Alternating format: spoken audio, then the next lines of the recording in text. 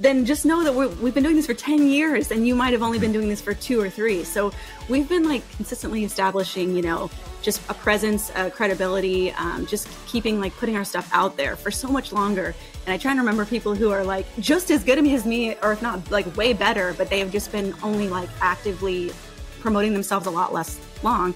I'm like, hey, you're like 10 years behind me. Don't worry. You know, like you'll get there. All right, Amy and Jen Hood from Hoodzpah Design. What's up? How are you guys doing? Jesse, how's it going? I'm so glad you guys joined me today. You guys are so talented, so busy, so crushing all of the things. Just if you can, like, if somebody doesn't know who you are and they're watching this episode, give me your like 30-second Wikipedia bio. Okay, so the fake information that's really exciting. Okay, anyone can change your Wikipedia. That's the crazy thing. No, we're gonna give it legit. Okay, we'll go. Yeah. We've been a studio called Hoodzpah for about 11 years. We founded it because the magazine that we were working at folded. We literally knew nothing about freelancing or running a studio, but we kind of learned everything by trial and error. And we ended up getting amazing clients just by mentors and peers and that kind of thing. And now we work with people like Disney and Target, and it's amazing. And we've learned a lot about freelancing, so we wrote a book on it called Freelance and Business and Stuff. And that's kind of the short of it. Yeah. Okay. Let's do that. Okay. We're going to get to this because I love this book. I actually bought this book. You guys released it like 2 or 3 years ago, maybe? Yeah.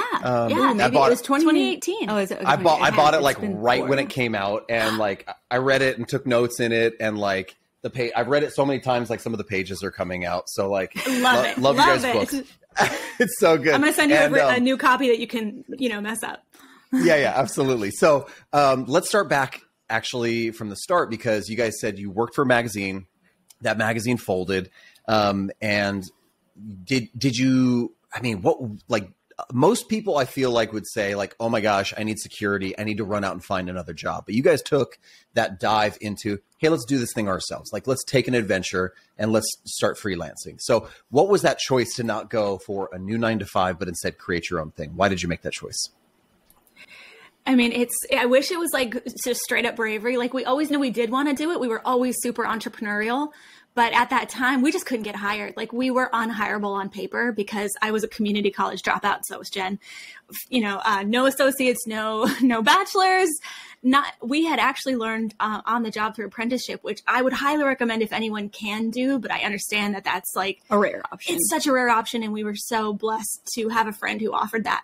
It was just a guy who came into my coffee shop, Jason Staggs, who knew I was a hard worker and knew I was like floundering. And he was like, hey, have you ever thought about design? And I was like, yeah, I took a design course. And he was like, well, I need a designer. I can teach you on the job how to use InDesign, Illustrator, everything, and you'll get paid. And I was like, this feels like skipping a step. Like, I don't even need college. This feels like I'm skipping the whole college thing. It's not that I'm dropping out. And so I took the job, and he said, do you know anyone else? And I was like, I know Jen. She will be great. And I know somebody. You'll really like her. It's going to be great. It's built in. Yeah. So, but it was amazing. And we learned everything on the job. But it was like a coupon clipper. So it wasn't like a magazine, even though we totally made it feel more like a magazine because we wanted to have great work that we were proud of. But at the end of the day, when your portfolio is just like, I don't know, Zumba ads and like carpet cleaning ads, like it's really hard to get hired, especially if you don't have a degree and you've only been working in the industry for 3 years, which we only had, 3 years experience. So we started Hoodzpah, and, we just kind of started trying to make friends. We met some people through our work that worked at other magazines that were really helpful in just like teaching us the ropes. And then we met people like Mark Hemian and Josh Hemsley and Joel Buchelman at a local meetup. And they were so kind to be like, what are you charging? Yeah, don't do that. That's way too low. And they just kind of were so generous with information. And we learned really quickly like what we were doing wrong and what to do right. Yeah. Well, I feel like we have like very similar stories, because I was like, got out of the military washing like dishes and waiting tables. And my then girlfriend, now wife, was like, you should probably do something with your life instead of just play guitar in bands and wash dishes. And I was like, yeah, that's probably true. and she had been to art school and said like, hey, I'll show you everything I know on a bootleg Filipino version of Photoshop 7. And totally. We had a bootleg you could too. just figure stuff out. I was like, okay. So I just started making really bad band flyers for a really long time. But I was also very unhireable. Yeah, I was super unhireable. And I got an apprenticeship at my church working in the media department and learned more on the job and parlayed that into a job and then parlayed that into freelance. And so I feel like so many people out there feel like they need to go through a program. They need to have some sort of certificate. They need to do some sort of thing. But the people that I know tend to be like, yeah, I kind of stumbled into it, figured things out as I went, maybe lied a little bit on a resume, and it worked for me. Light line. Yeah. Well, it's like you need two qualities, which is kind of like that naivety or, blind courage, one or the other, to get you like into it. But then also the kind of panic and a healthy amount of panic and fear to be like, shit, like we have to work really hard or otherwise this won't work. They'll find us out. Yeah. Otherwise everyone will know we're frauds. And which hopefully eventually you start kind of, shedding that more negative side. But I don't think it ever goes away. Sure. To be honest, I think that's why we're kind of good at what we do. We're very competitive. As twins, it's built in that you're very competitive. It's like, oh, you think you're that? Well, I'm this.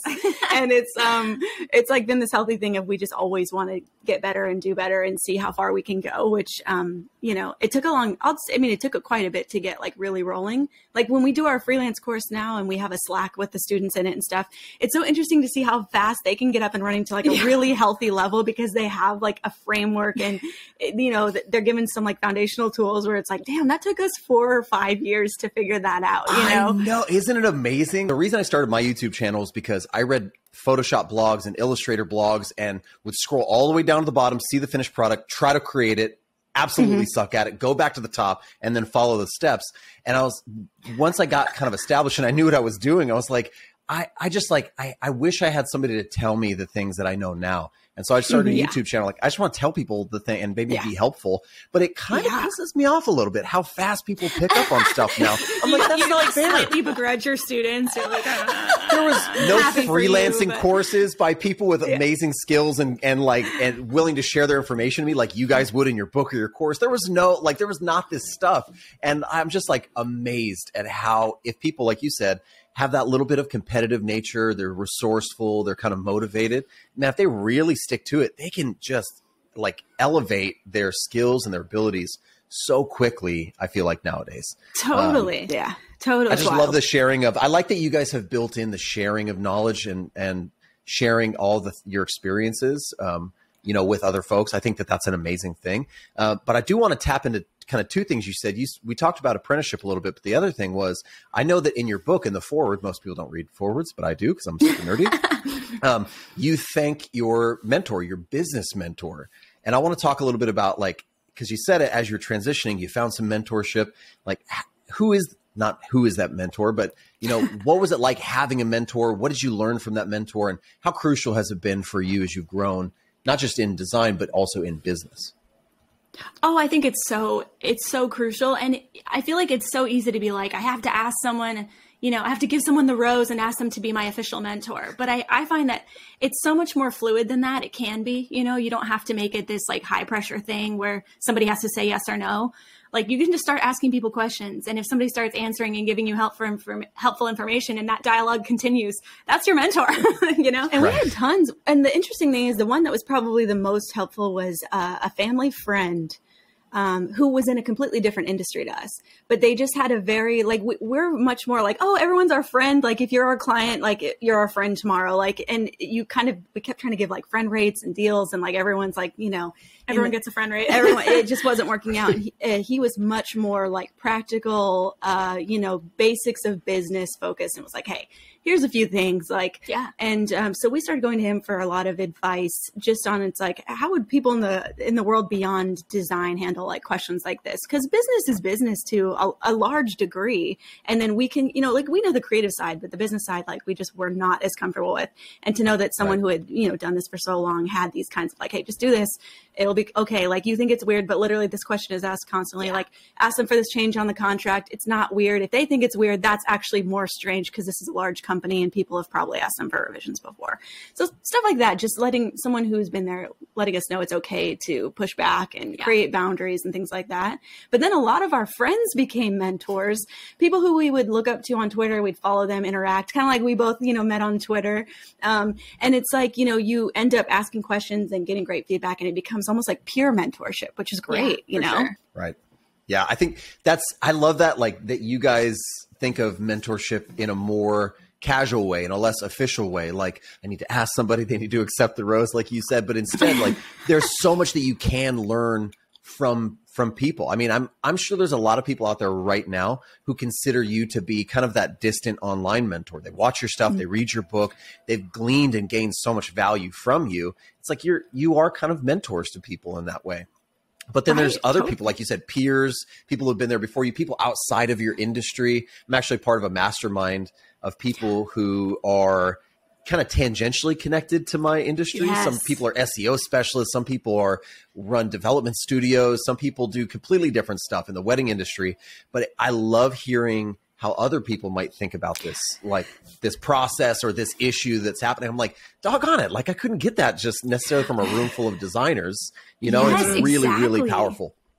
Oh, masterminds are amazing. We were a part of one for a while and everyone just got really busy and, a couple of reasons why we don't do it anymore. But I've been thinking like it'd be great to get something like that set up again. But if you think about it, we have a few, like we have text threads with friends. That's true. Yeah. That are very transparent, which I would highly recommend if you find friends that are in the creative world that you just enjoy like shooting the shit with, really. But that you could also just be transparent with like, hey, I'm about to charge this for this. And they kind of understand your world. It's like, does that sound crazy? And here's the thing, you never ask somebody else, like, what do you charge? Like, how do you do this? Right. You say, I'm thinking about doing this. What do you think? That's the polite way to ask for transparency. Because it's funny, like we offer a lot of transparency, but still if someone comes up to me and says, what do you charge for this? I still am like, okay, that's a little like, come on. Like there's like, that's a little weird. We worked hard to get where we are. Also, pricing is just way too fluid for me to just tell you like that my number is your number. You know what I mean? There's so much nuance. There is, so, and I don't want you to go off and like post it on a blog somewhere. Like they said they charge this for, so it's like, I am kind of guarded about certain information just because I know that it would be misleading to give it out. Like it's a one answer to the question, So, but we have text threads with all kinds of people and just, it's good.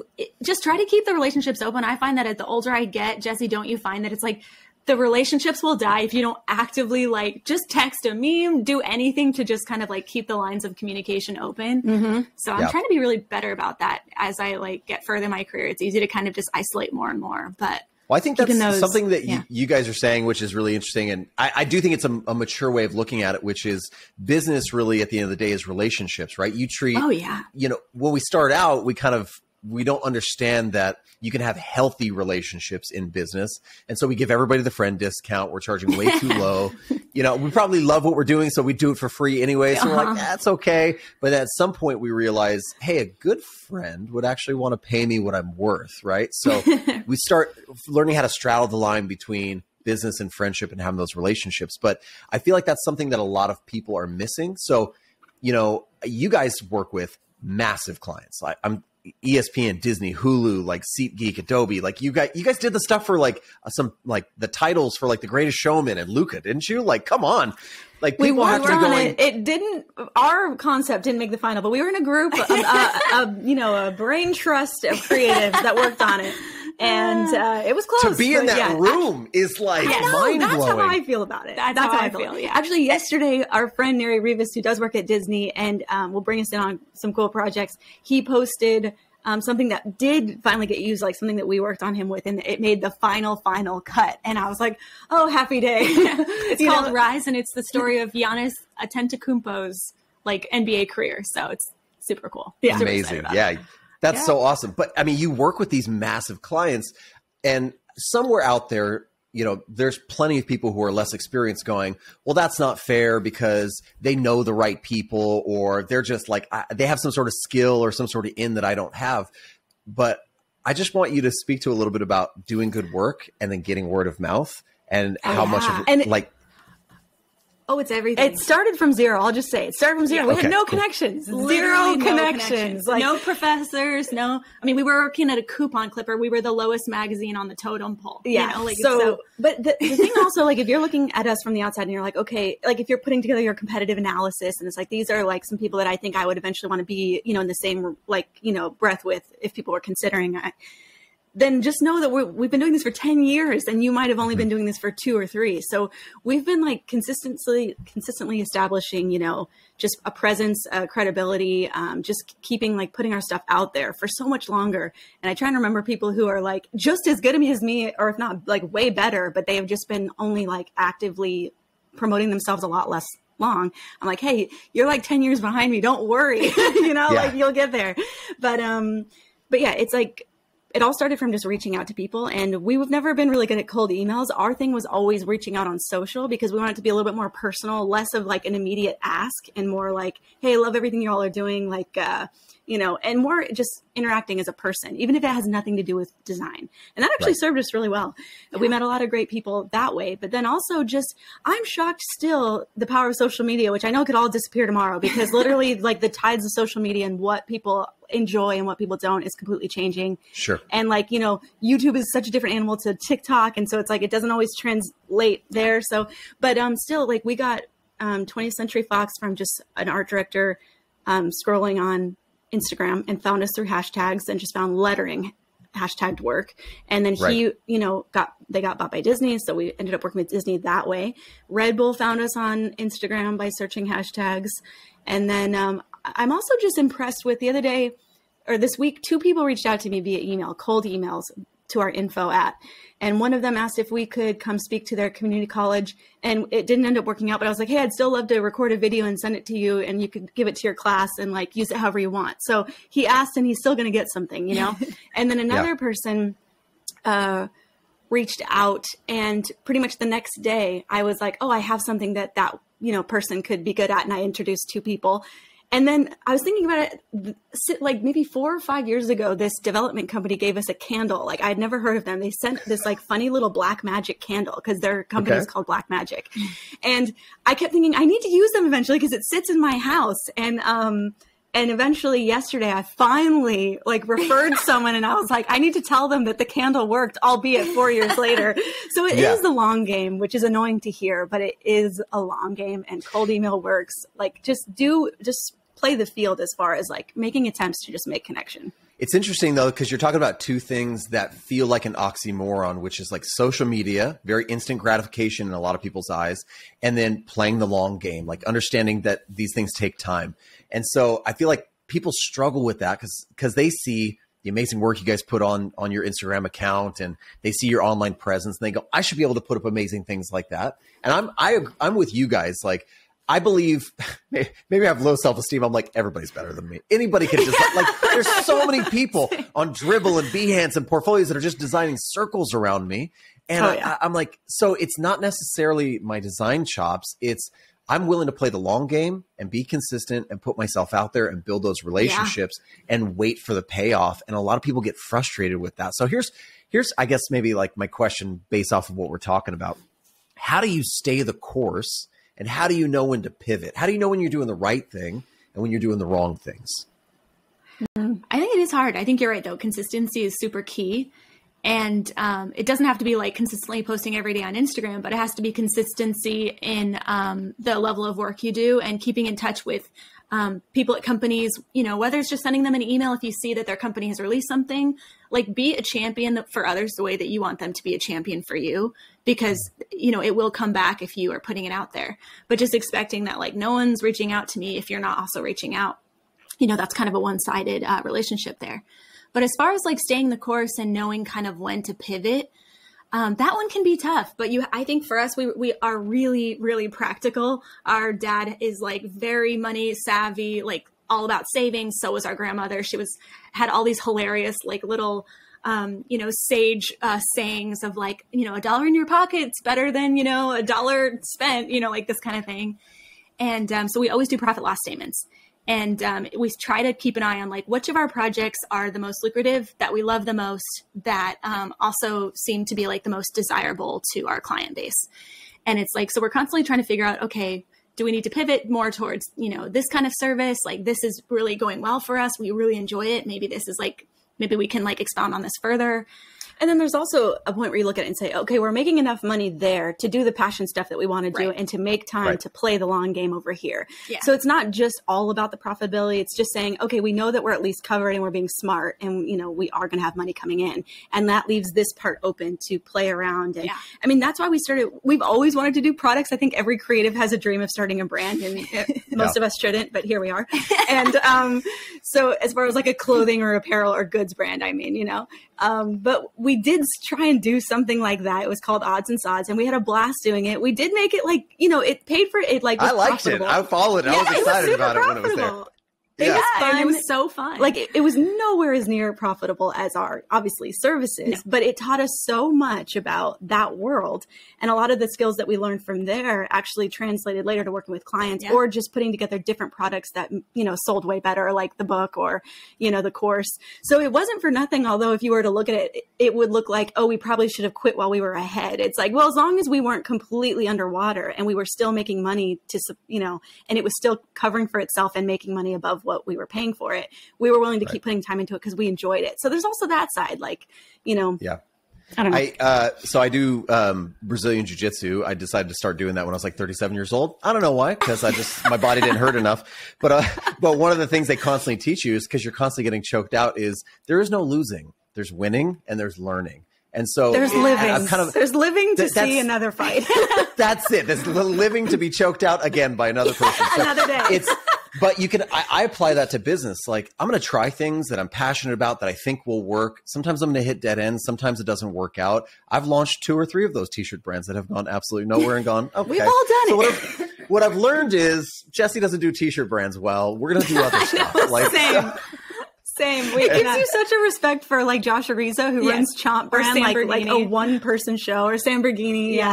But it's just like people who can actually make an apparel brand work. Like, hats off. It seems so good simple, for you. But it's like, I'm like, good for you, not for me. You do that, I'll buy it. I'll really appreciate it. You know, we will. Yeah, we have a common friend, Joel Buchelman, who like for a hot minute decided to start like a running gear brand, and I was like the same thing.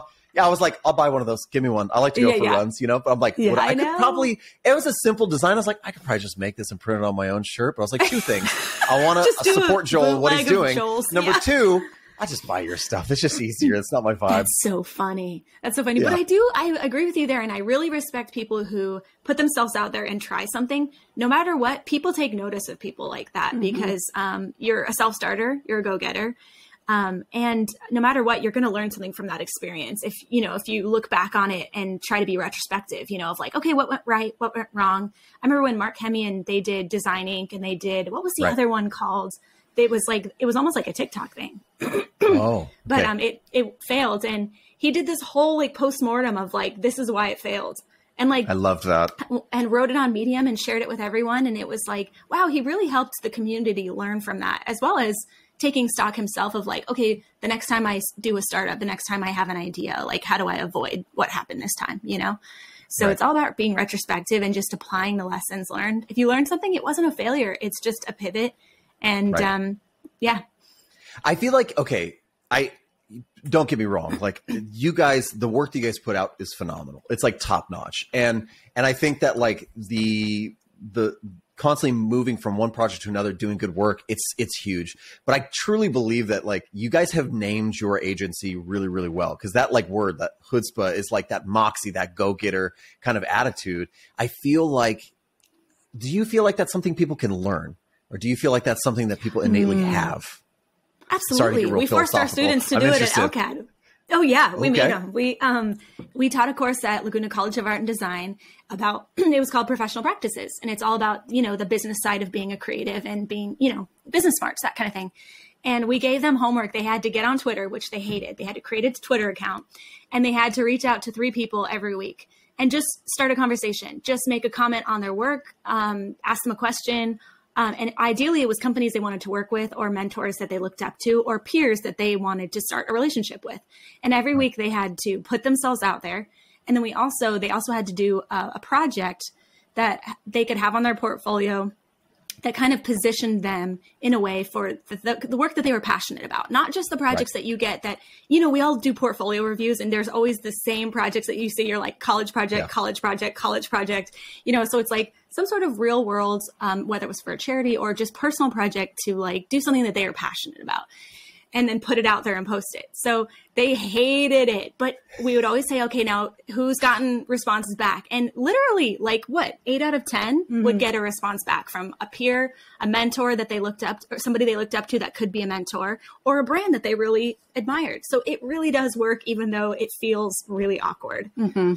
It's wild, right? Like people don't believe that age old, like put yourself out there, like law of reciprocity, like make it happen. No one's going to make it happen for you. I feel like it's the diet pill of our industry. That's like, I just put out that one really good post. Ooh, everything will work out great. Why isn't anything happening? I'm not getting any traction, you know? So I wish I agree with you. I think people can learn it. I think it's the harder thing to learn. I think it's much easier to learn the technical aspect of design and color and all the things you need to do. But I just think it's much harder to learn the go-getter attitude. And I think it's so cool that you guys, I think part of the reason that I loved your book was because when you talk about freelancing, you talked about things that were not just, hey, here's how you set up a website or a portfolio. Here's the type of projects. But you go into budgets, you go into profit and loss statements, you go into saving money and all. And it's like, those are the things that people go, ugh, I don't want to read this chapter. This is not the things I'm really excited about. But those are the things, as soon as you see a chapter that you're apprehensive to read, you're like, that's probably the chapter I need. That's probably for me. That's the one just for you. Well, you know what I was really inspired by when we were writing this book? Have you ever read the book, How to Be a Graphic Designer Without Losing Your Soul? I have read that book. The title is incredible. I mean, the title caught me and I was like, I need this because I feel very lost having not gone to, full college for it.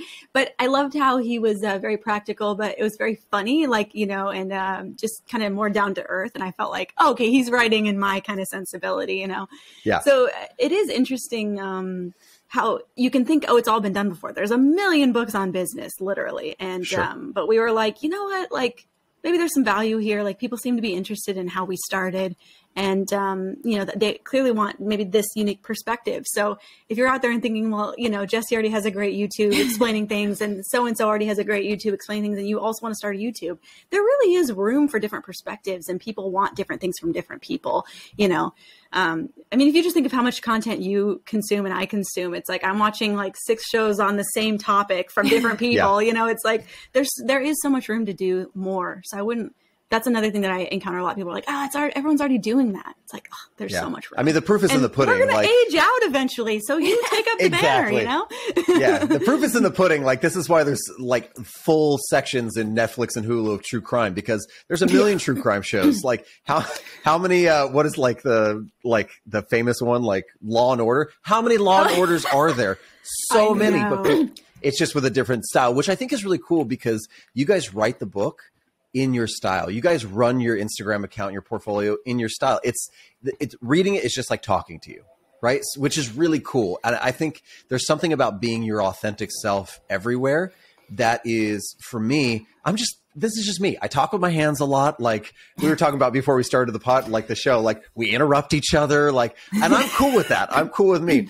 I'm not everyone's cup of tea though. And maybe somebody else who's a little bit more introverted, like is a little bit different, has different experiences. Maybe their YouTube channel would serve a different demographic better. And I'm all about that. I think that's amazing. I love that though. That's good that you know that. It took me a while to learn that. It's like, we can't be everyone's cup of tea and we need to stop worrying that we're not. And you just need to lean into like what you are and, what you can offer.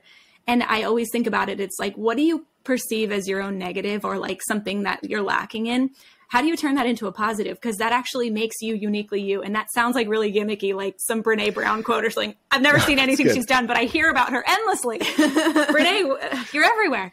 But it's like, for us, it was like, oh, we're too small. We can't compete. We're too small of a studio. And it's like, no, we're a boutique, nimble agency. Like that's our strong suit is that, we'll work 10 times as hard. We'll, any client will be our big fish. That might be a small fish to somebody like Pentagram, so using those, taking like what you might perceive as like, why am I seeing this as a failure? It's just because like maybe mainstream, this is not what people normally think of as, the best option. How do I convey that this is actually a strength in disguise, you know? Right. Absolutely. I think one thing I want to like touch on, because we're kind of getting close to like end of our time together, which is you talked about work, you talked about doing really good work, doing lots of work. How do you two balance work and life? Because I think a lot of creatives in the creative industry, you can work. You can always do more work. You can always try to find more clients, get new clients. But at a certain point, you might start burning out. It starts to get unhealthy. And for me, the last thing I want to do is continue to work at that pace and then just take a yoga class on top of it. That's not work-life balance.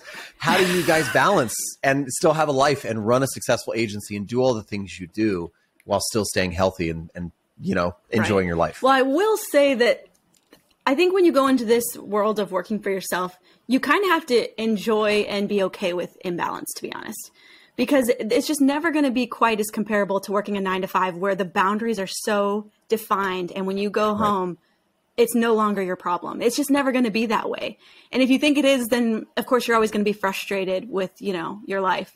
So I think in some ways you have to kind of enjoy, like you have to enjoy it enough to where it's like the good stuff outweighs like maybe some of the longer hours and potentials. Now, I'm not saying that forever we're going to work ourselves to death, but early on, like we did work quite a bit because we had to establish ourselves and there was a lot to be done to just make it. Sure. And so I think you kind of have to go in knowing that there's going to be probably a little bit of imbalance, to be honest, for a while until you know, for a few years while you're just laying the groundwork and getting the systems and getting it, you know, well oiled, getting a client base. And then after that, you can be more protective of the boundaries. But and even the same way, though, it's like it's sometimes feast or famine. And also when you get, you know, big enough, you get to say no. So in the same way, though, it can be imbalanced in that, like, you can say, like, I don't really want to take on that much work. I'm just going to do one client for the next 2 months. And that's an imbalance the other way, which is great. So you have the freedom to say, like, I'm taking Fridays off for all of summer, which we've been doing. So it's like, you know, there are perks, but it can be a lot of work at first until you get your like systems and procedures kind of set up.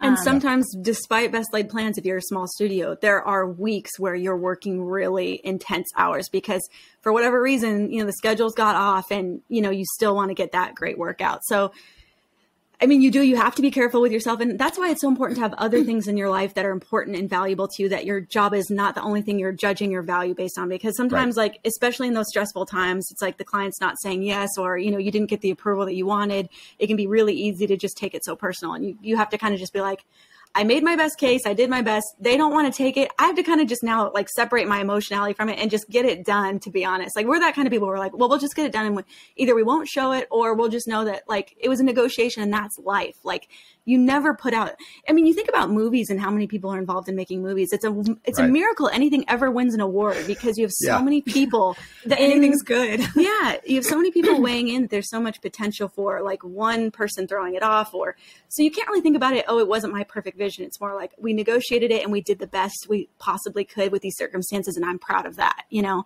So I think we got off from the original question, but generally, no, that's good. I love it. Plan for stuff. You have to be flexible. Yeah. You have to and you have to enjoy that and love the results enough to where it's like, it makes it worth it. And then you take a lot of like, you know, recoup time after those busy times. That's what we try to do is if it's been super busy, we say, okay, the next month we're going to, you know, take some time and not go too crazy. And we do try to focus on some personal projects and fonts and, you know, stuff that we just enjoy and that makes us happy. So.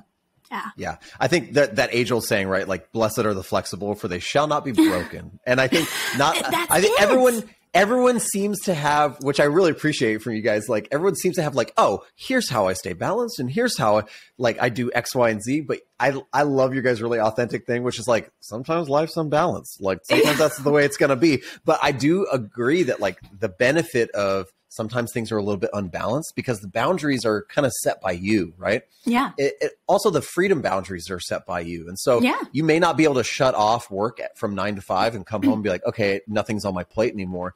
But you also get the benefits of running your own business, like running your own life, making your own schedule. Some people are maybe, and I don't know how you guys feel, but I feel like some people may not be fit to be an entrepreneur or be a freelancer. 100%. And it's not even that they couldn't. It's just like it doesn't jive with their life goals and values. Yeah. And you have to be honest with yourself. It's really like glamorous to think I want to work for myself, but you have to kind of think of the trade-off, and like so there is going to be more required of you in some ways, but you will have a lot more liberty in others. Yeah, and the buck stops with you. Like if you don't get it done, it doesn't get done. Yeah. So some days it's going to be a lot of work. Maybe you're at a phase in your life where you just really want to just make sure you're home in time to like, you know, have time with your kids or whatever it is. And maybe that means like you work for someone else where there's a little bit less like completely riding on you, and that's fine. There's nothing wrong with it, you know? Yeah. But I think life Jesse, can be really... went to Jamaica. I did. I did just go to So Jamaica. It's like you probably book like, you know, healthy vacations to make sure you're not, because we're both very competitive, like productive oriented people, where it's like we would just work ourselves to death, I'm sure, if we just let ourselves. So have you gotten good at making like that, you know, specific time for vacation and rest? Yeah, I'm trying to get better at it, and I'm trying to, like, my wife and I are both very, like, we love to work, right? We love to do stuff. We love projects, and we could work and project ourselves, me doing client work. She's an artist, photographer, does all sorts of stuff. We could always find something to do, but I'm starting to try to view rest as a project. Right. So it's something like, I need to work at this. I need to make, am I putting any time into this? I'm kind of failing at this then. And so it's the same way. That's great. Yeah. Well, if by the end of the week, if I go, how much time did I spend to stay like physically fit and healthy? 0 minutes? That sucks. Like I must, my value system right now is not set up in a way where I really respect and honor those things apparently. And like you said, sometimes it's flexible. Sometimes it's like, man, I really value establishing this YouTube channel right now more than anything. And that's okay. But I just, I like that you guys are talking about being introspective, about looking back and kind of figuring out, just reassessing, you know, like what it is, where you've come from and what that maybe means for now and for the future. You know, because I want to be a healthy person, happy person. It seems like you guys just have this really fun, awesome, healthy, happy vibe. I'm sure you probably have times where you scream at the ceiling like everybody else does. Well, there's a lot of cussing, but I think we purge it immediately and just move on. You got to let it out. Like, our bodies are like, oh, okay, sorry. Okay, fine. Like, you know, Fantastic Mr. Fox, where they'll just get, the animals will get like feral for a moment and then they just kind of like get back to normal. That's us. Yeah. Like how we do it. Yeah, sometimes the pressure needs to get relieved. Absolutely. Well, tell me, you were talking about passion projects versus client work. Obviously, your client work's amazing, and you've released some brands and done some different stuff. But you guys are really like typography, lettering, like illustration, like a lot of that stuff is like in your realm, which is not in my realm. What kind of things are you working on right now that you're really passionate about, that you really are excited about? Well, that is the fun thing. I feel like everyone's always trying to figure out how to diversify their income, right? Just to kind of, you know, figure out if you can productize something for yourself, that kind of thing. So for us, I remember when Dustin Lee from Retro Supply Co. reached out to me and he was like, you do a lot of lettering. Have you ever thought about doing a font? And I was like, no, this is interesting. And he and I did a font together that we called Palm Canyon Drive. And I had so much fun. It was such a blast. And I was like, no one's going to want this. And it absolutely blew up. And I was like, okay, this is like a really, you know, this could be like something really great for us to have for ourselves, you know, so that we're not having to rely so much on client work and everything being like time spent, you know, of our own.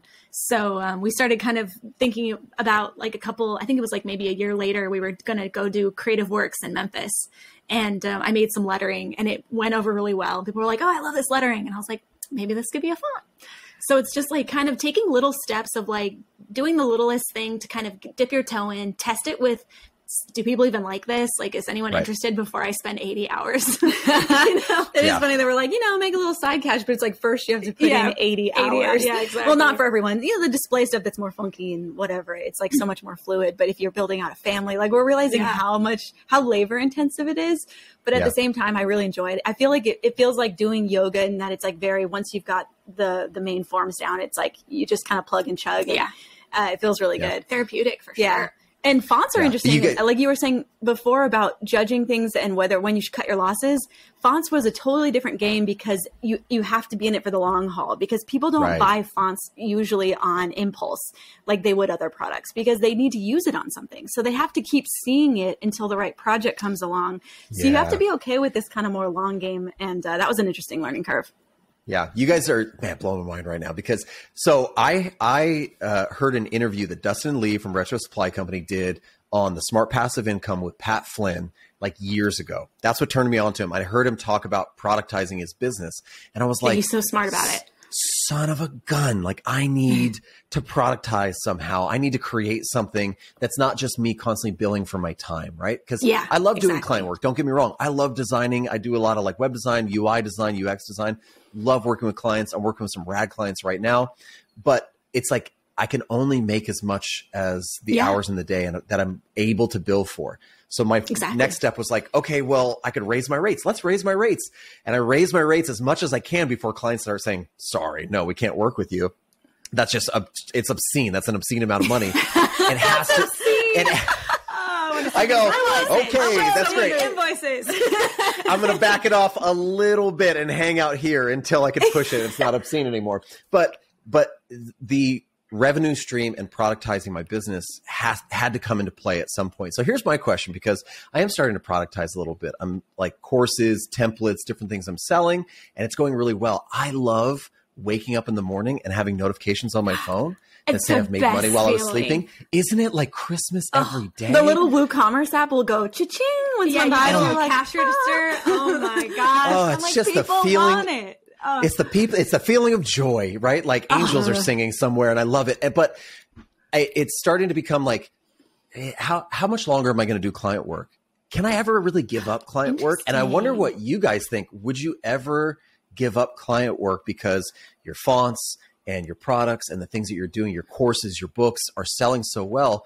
Would you ever consider saying, all right, I guess I'm done with client work? I have a super strong opinion about this, which is that never, ever. Because I think the level of the client service work we do now, which it wasn't always that way, but I'll say now I'm so proud of where we've gotten. Yeah. I think that lends a lot of credibility to the products we sell and why that makes it appealing to people who want to do similar work or have a similar like trajectory where they're coming from, a little bit more humble beginnings. And I think that's what makes it, that's what proves that it's worth it in a way. Yeah. Like the service work proves that like, and I think it keeps you sharp. I love collaborating. Yes. Every time we collaborate with a new client, I'm like, I learn so much. And we're hopefully also giving as much value as we're getting. But I mean, just seeing the internal workings of different companies, sometimes I'm shocked at how it's run just like us. Sometimes I'm learning they have this, these great systems, or just their mentality on something is really interesting.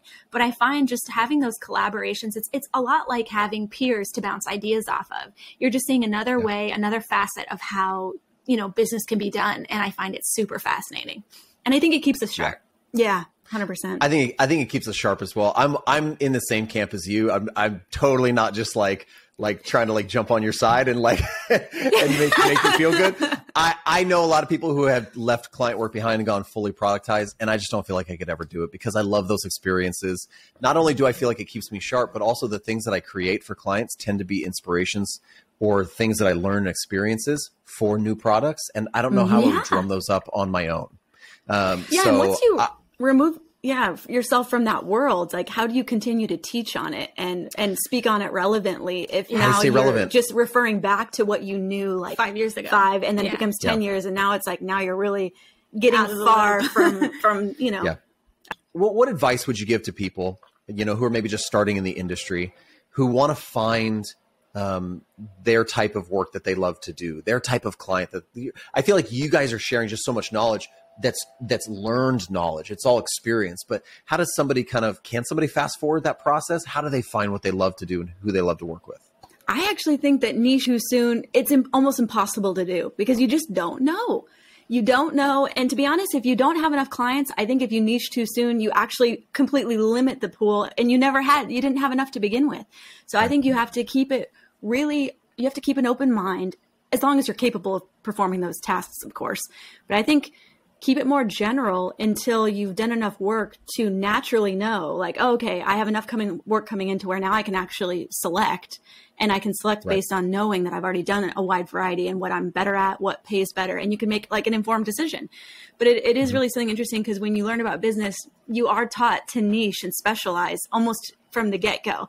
But at the same time, I think you can think of that more as like a future goal rather than actually being really strict on it. Like I've seen really young designers' websites that say, I specialize in, brand in a really specific industry. And they'll say for this, but it's like now your client pool is so small and you don't have very many connections. Like you've kind of just like really limited, maybe even being able to make it as a business, to be honest.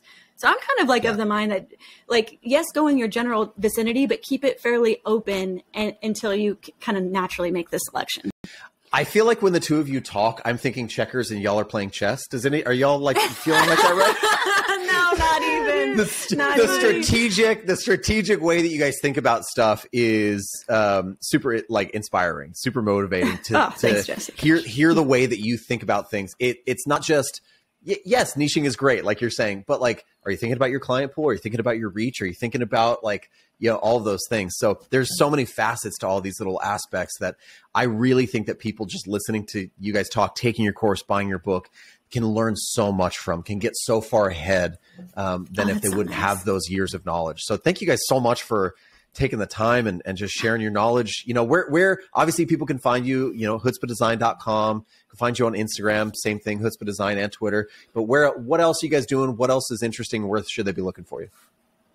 Yeah. Let's see. Jen's working on a new site for our course that'll have like a lot more free resources. And we're going to try to just gather great things from around the internet in one place for freelancers looking to learn. That'll be freelanceinbusiness.com. Yep. And then, we're releasing new fonts all the time. What else? Anything else exciting? That's it. That's kind of it. We have a TikTok, but we don't use it. But maybe we'll try. Yeah, that's good. You want to talk about fearfully putting yourself out there? The most terrifying experience is making TikTok content. TikTok videos. I know. It's because I'm not 13 and I don't understand it. So, well, Amy and Jen, thank you guys so much for taking the time today. Everybody should go buy the book, take the course, buy some fonts, support what you guys are doing because you have supported the creative community by just pouring out your value and your knowledge. So I just appreciate you guys so much. Oh, same to you. Same to you. You put out incredible content so regularly. It blows my mind. Yeah, so. Definitely. Thanks so much for having us. Absolutely. Thank you guys for coming on, and we'll talk to you soon. Bye.